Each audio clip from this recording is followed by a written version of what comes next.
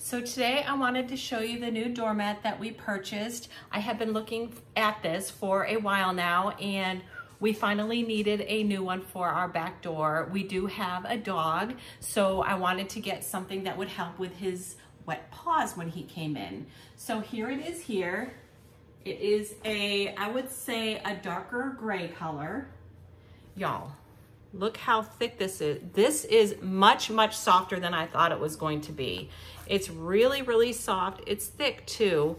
And here's the back. Look how much grip is on that. So again, here's what it looks like here.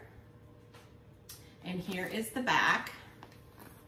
There it is there. And I also read that you can use this for a bath mat because it is supposed to be very absorbent. So if you're looking for a new mat for a door or a bathroom, this might be perfect for you.